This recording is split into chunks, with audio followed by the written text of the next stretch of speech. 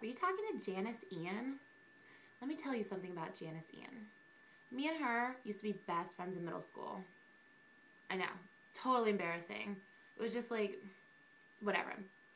Anyway, in 8th grade, I started dating my first boyfriend, Kyle, who's like totally gorgeous, but then he moved to Indiana. But Janice was like weirdly jealous of him. Like, if I would blow off Janice to hang out with Kyle, she'd be like, why didn't you call me back? And I'd be like, why are you so obsessed with me?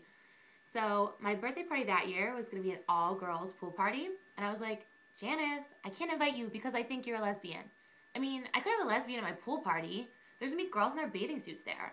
I mean, right? She was a lesbian. So anyway, her mom called my mom and started yelling, and it just got so retarded. She had to drop out of school because no one would talk to her anymore, and she came back in the fall with all her hair cut off and like totally weird. And now I guess she's on crack. I don't know. She's totally weird.